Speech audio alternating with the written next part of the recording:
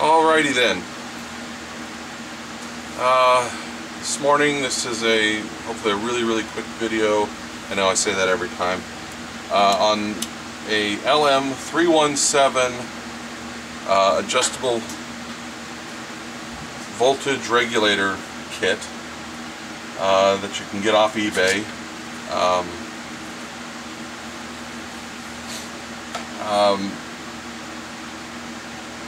Don't currently have a use for this. I've built my own. This is just I kind of bought it just to see how well the kit worked, and I'm going to go over it real quick. Some of the things you should look for in these kits.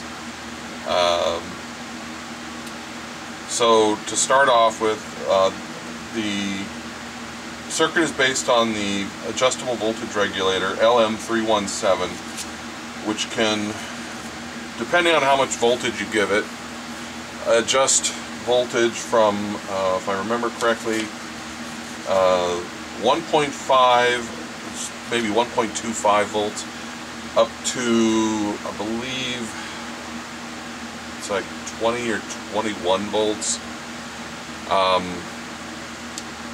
Given a maximum of about 35 volts input.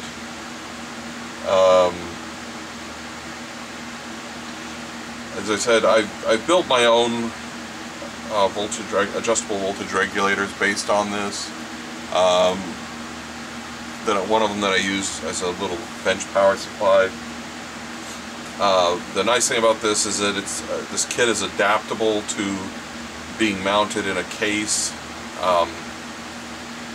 because you can take the switch off, put it in a case and run wires to it. You can take this connector, put it in a case, run wires to it. Same with the pot, and then you know where your input voltage goes in, or I'm sorry, yeah. Is that input?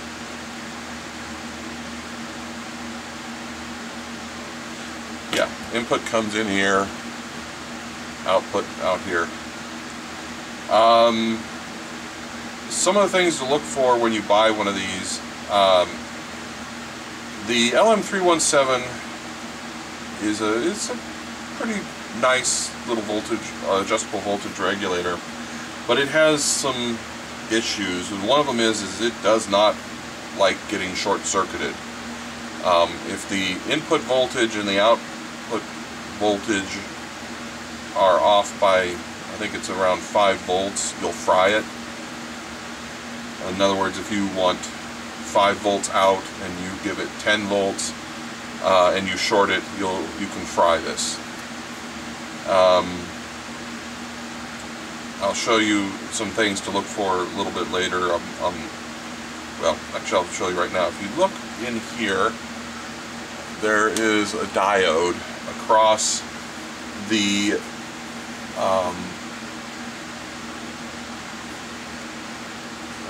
boy. I don't remember if it's across the input output or across the adjust and output. It may be across the adjust and output. No, I think this is the input output. Either way, if you look at these kits, one of the things you want to look for, I mean, besides, you know, you've got 4 diodes here and a bridge rectifier. If you can see any of the circuit, or if they put a schematic online, look for a diode across either the input output or the adjust output, or both. Ideally both.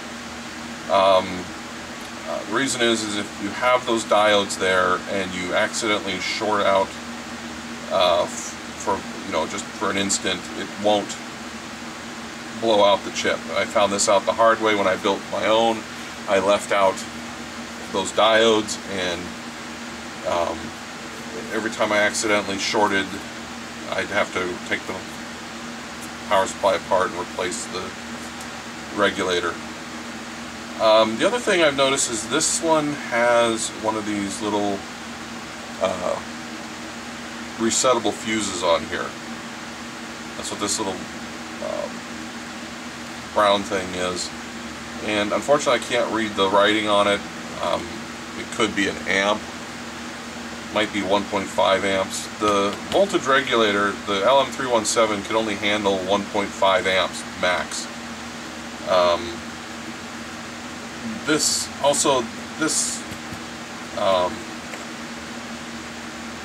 heatsink may not be adequate enough for 1.5 amps for a long period of time.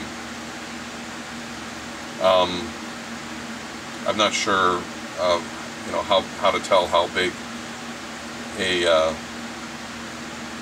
heatsink needs to be to handle 1.5 amps, but I think it's a bit bigger than this. So one of the other things about this is that you, one of the things I would do is, if you really want to get fine granular control on the voltage, is replace this 5K pot with a multi-turn precision 5K pot. Makes a world of difference when you're trying to dial in a specific voltage. So real quick, I'm going to put the schematic in here that comes with the data sheet and show you what I mean. So this is a circuit that is provided with the data sheet. It just basically tells you what you need to build your own. You can build a perfectly good, serviceable voltage regulator circuit with this circuit right here. But the key points are that you've got this 1N4002 on the output and adjust, and you have a 1N4002 on the input output. And those will save you from having to replace these if you accidentally short things out. And, you know, that's basically it.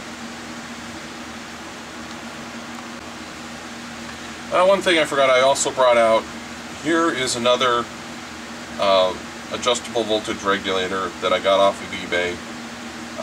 It's built based on the same chip, the LM317, and it's fully adjustable. However, as you can tell, this thing has a very tiny heatsink.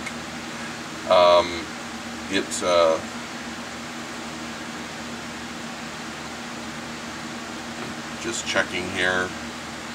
It also does not have any protection built in. If you wanted to make this, you know, a little more reliable, you could solder a small SMD diode across the input-output, or maybe even just put any diode. Adjustment is done by this tiny little pot, and I haven't used any of these, but basically what I would use these for is if I'm if I wanted to power a small project and I needed a specific voltage, and I didn't want to worry about whatever someone might plug into it, or, you know, if I wanted to be able to use just about any AC adapter, what you could do is you just put this in there and you set it for the voltage you want, and then it doesn't really matter too much what you plug in.